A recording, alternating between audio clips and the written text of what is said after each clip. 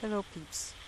Spurred on by a recent discussion about Gaucho knots and Gaucho fan knots, I explored the already very much explored subject a bit further, and I started in already having a 5-lead 4-bite Turk set ready, and for the sake of showing that you cannot make a Gaucho interweave with a second color in these kind of knots or in any of these Turk sets without the second color coming kind of short. I'm gonna show you this right now. I'm not going to be going very slow here. It's not an education for the Gaucho knot, it's more like a demonstration. So just to be clear now, I'm not tying a Gaucho fan knot, I'm tying the Gaucho knot. I start above or left of the standing end and do what the standing end does, except I have to go over to leave the knot and then go in under one.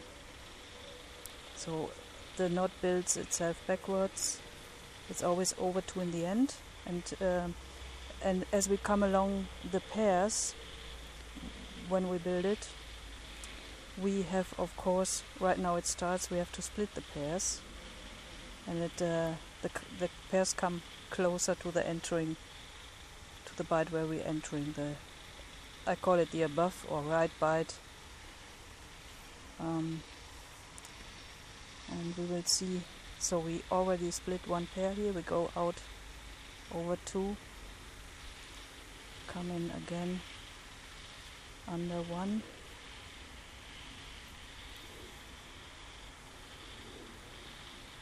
do the same as the part we're following, but already have to go under 2 again, not under this only 1 here, to split the pair.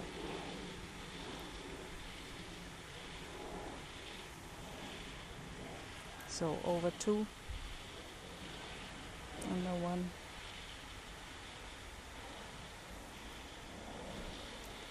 over 2 it's the second pair to split, and under 2 to split the second pair,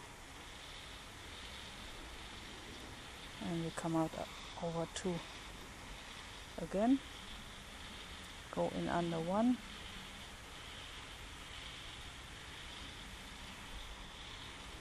go over 2 to split the second pair, and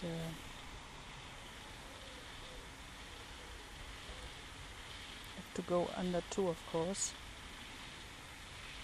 for the second pair, come out over 2, go in under 2, this is the last, this will finish the knot. You have to split the pair here, the third pair in this case,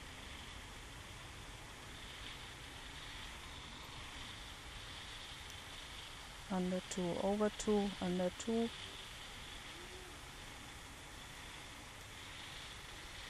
and out over 2. So now we have just one more to do we? No, just looks like it. It looks like it now because we have the second color. We finished the knot because we meet up, come out over 2 here, and we meet up with our standing part of the black. So what I'm going to show you now here is our basic beginning knot was, our base knot was the 5-lead 4-bite in neon green, and what we see here, this should be what it should look like, the normal interweave, this W pattern, but we have a second green bite here at the beginning. Then the doubling goes on one step further down, and then you have it in the next one, you have it further down there, and then it goes up again. Don't ask me why it moves like this. You could also see that there's probably, yeah, there are 2 bites here, but the point being, you cannot make a second color interweave in any of these Turk sets. It doesn't work. I've tried so many, and in the end it's very simple, because if you count your bites, one would think if I do an equal interweave in a 4 lead 4 bite, then we would have 10 lead and 8 bite. But what we have, what we end up with, when we count the leads and the bites, we end up with 9 lead, 7 bites. 1, 2, 3, 4, 5, 6, 7. The 9 lead can be counted very easily. You just take, let's see. We take this one and the green one, and count what comes in between. The one at the end and at the beginning, it's 1, 2, 3, 4, 5, 6, 7, 8, 9. So 9 lead, 7 bites. And if you have 7 bites but have 2 colors, you cannot divide 7 by 2. So you end up with 4 and with 3. And of course the additional one has to go somewhere, or the missing one is missing in the end. So, but why is that so? Well, I'm not advanced enough to speak about column coded and row coded. I have absolutely no idea what someone is talking about, but what came to me is, why not explore this further? So I will undo now the original knot, and we will see what happens then. What we have, sort of, what kind of knot do we have interwoven in this whole scenario. I must make a little fast. Don't know how much space I have on my camera.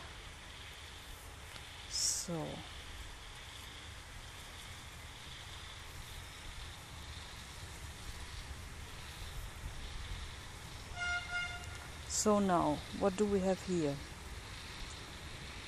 Okay, we must take this up. If we look, this looks like something going under 2, going over 2 at some place. Yeah, they're over 2.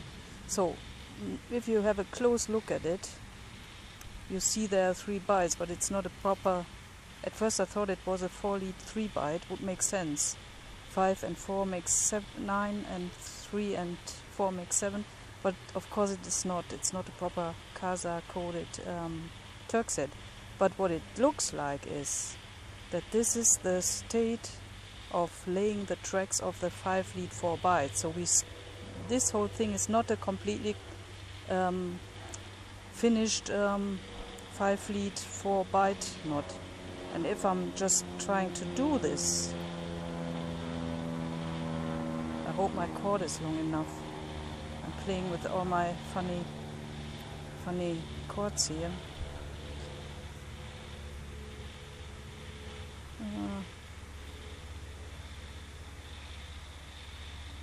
I did it, I know I did it, but this whole thing now, yeah, okay.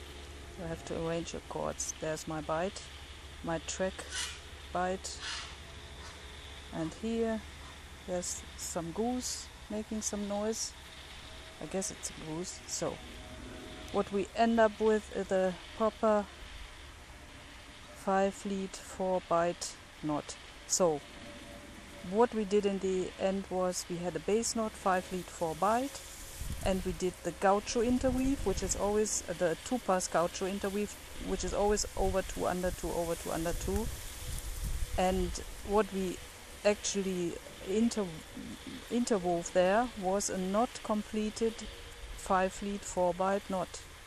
So now the mystery is solved.